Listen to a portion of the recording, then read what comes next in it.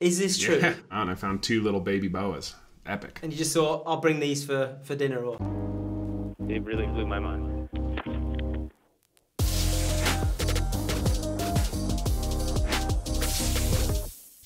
Career highlights and more with your favourite winter athletes. This is On the Line. Mr. Travis Rice, how you doing, sir? I'm well. I'm well out in Jackson. Some wild weather we've been having, but yeah, it's been a great day for extended home stays. How have you been keeping busy in these interesting times? Maybe this goes for a lot of people. I feel like I've been busier than I've ever been. You know, we've been salvaging a bunch of projects, and here in Jackson, we've been building a shred venue unlike the world has ever seen, and that is definitely a built by hand venue. So it's taken quite a lot of manpower. Gonna build a bridge ramp out. I was checking out the landing. It looks like you could go like 100 feet on this thing. Stairway to heaven. That's what I'm calling this one. Steep takeoff. I am humbled, honored, and really excited to announce the Natural Selection is back. It will officially become a 3-stop tour. This is going to be good.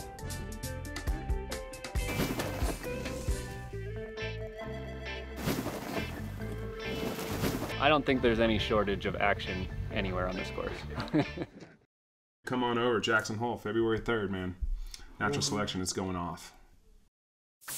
You know, you had to cut the season short, so it's been fun to be home for that long? Yeah, it's been really nice. I mean, you turn on the media, right, and it's like everything's just falling and crumbling around us. But, you know, I think the real story, probably more overwhelming positivity and silver linings that's come out of a lot of this is it's been like a global slowdown, global check, or at least staying in one place. I see you've been out doing some Klettersteig or some Via Ferrata. I mean, don't get me wrong, there's a lot to do here in Jackson. Been on the lake a lot this summer, been on the mountains, on the bike, and like I do a lot of gear design with the sponsors I work with, and snowboards, and tinkering with how to improve bindings and how to make boots more comfortable, widen those toe blocks. So frankly, it's been great for putting projects that are going to come out in the next 2 years. Do you ever just sit down and chill, or are you constantly busy?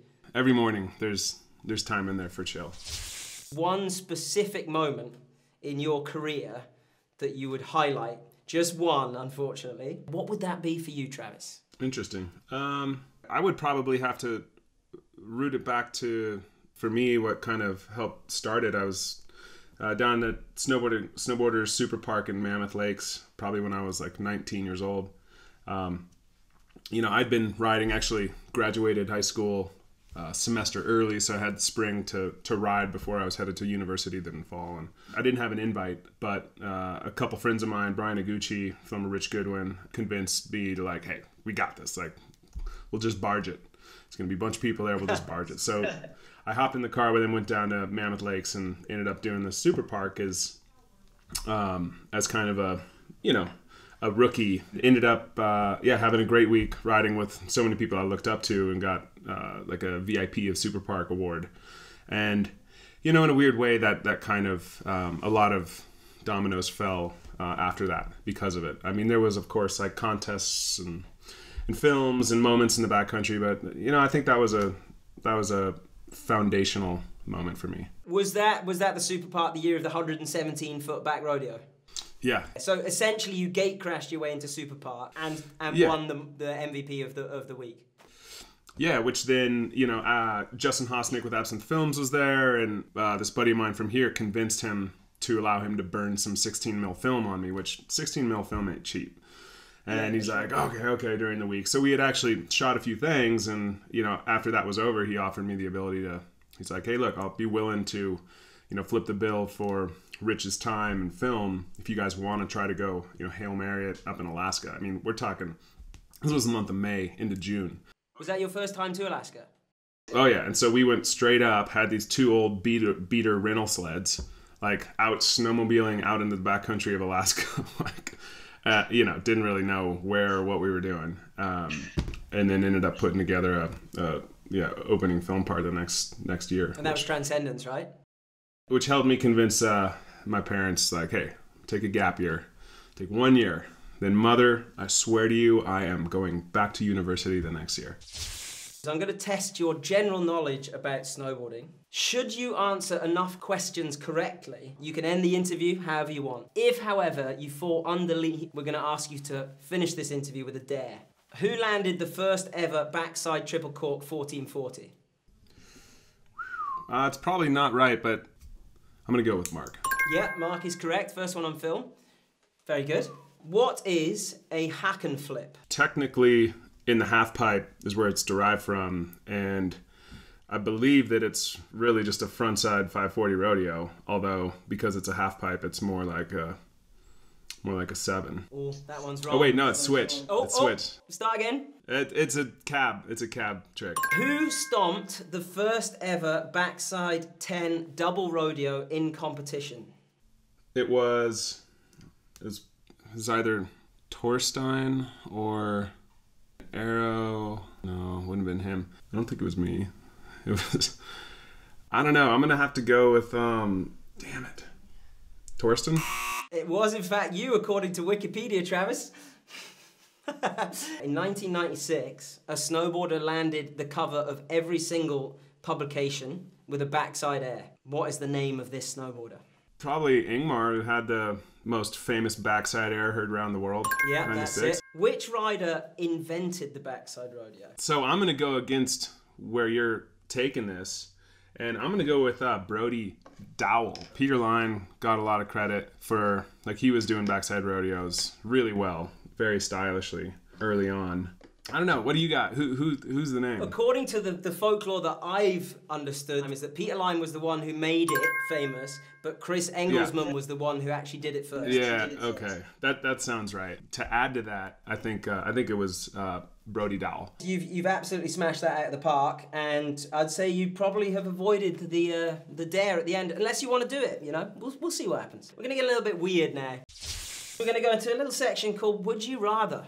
Give up internet connection for 1 year or not shower for 1 year? I probably wouldn't shower. The body is actually pretty well at self-shedding. I hope you like dreads. 30 butterflies magically appear every time you sneeze, or every time you cough, an angry monkey appears and causes havoc? Probably a cough. Majority of my season is out in really savage cold conditions, so it would be momentarily pretty, but those things would just freeze in midair and it'd actually kind of be sad. I just killed 30 butterflies. Only ride sunny slush on a snowboard for the rest of your life, or you can ride the deepest powder on the planet, but only on skis. But I could have like deep pow all the time? Deep pow all the time, but you can only ski. Frankly, I'd probably go with the skis because, dude, in the winter, like, that's when it's magic. Ride a mediocre season, so not terrible, not great, but no Alaska on the cards, or you get 2 perfect weeks in Alaska. 2 perfect weeks. Because, I mean, 2 perfect weeks in Alaska is, you know, once every 5 to 7 years anyway, so. So you either have to Top Gun high fives every single person you meet for the rest of your life forever, or you have to wedgie anyone you see in a green shirt. I mean, I'll go Top Gun all day. Top Gun all day. When you come around for the bottom one and they don't have a handout, you know, there's some like hand to cheek. Yeah. You know, I could see that being problematic. We're going to move into a section which is called Truths. What does absinthe really mean? I actually don't really know the obvious answer to this, but I'm going to go on a whim and say something that is truthful, something with integrity. What is your favorite accent? Whoever I'm hanging out with, I can't help but adopt it. I heard a story about you went down to Costa Rica. Apparently you were staying in a cabin up on the hill and managed to make it down to another cabin in a torrential downpour, and you came carrying 2 boa constrictors. Is this true? Yeah, and I found 2 little baby boas. Epic. And you just thought, I'll bring these for dinner, or? No. No, not to eat, but you brought them down and said, hey guys, look what I found. For appreciation, yeah, man. I mean, it's one of the finest art pieces Mother Nature has. The boa constrictor, that thing's incredible. You want to do a dare? But let's do a dare. Oh, I think that's your colour, mate. I know, right? An artist's impression of a nice backcountry jump with a couple of trees around. Okay. This might get a little tough here. Okay, we good? We got that one done? Okay. Interesting formation there, definitely. Thank you very much for joining us. You seem like a very busy man, so we're going to let you de-blindfold and get about your day. Thank you very much.